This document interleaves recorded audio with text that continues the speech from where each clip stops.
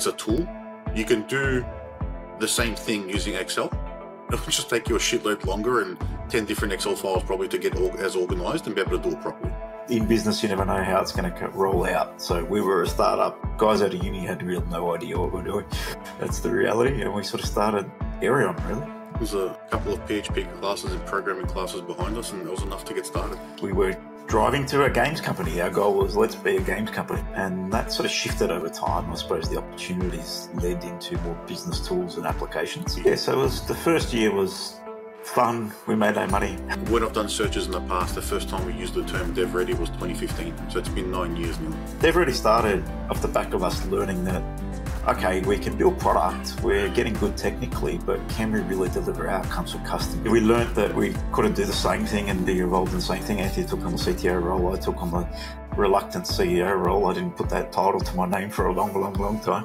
We sort of shifted that you need different hats and people to focus on different things in business. Solving two problems, it's how do we get the right thing built for the clients, asking the right questions and putting enough time in it to quote it properly.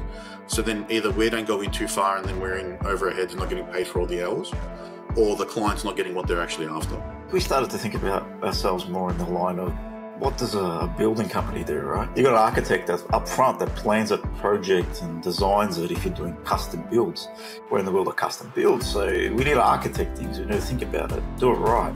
And should we be building this thing? You might find a block of land out there that's full of rock and not possible to actually get the rock out. It's going to cost you $500,000 to blow up the rock and it's not feasible anymore. Same thing in this space.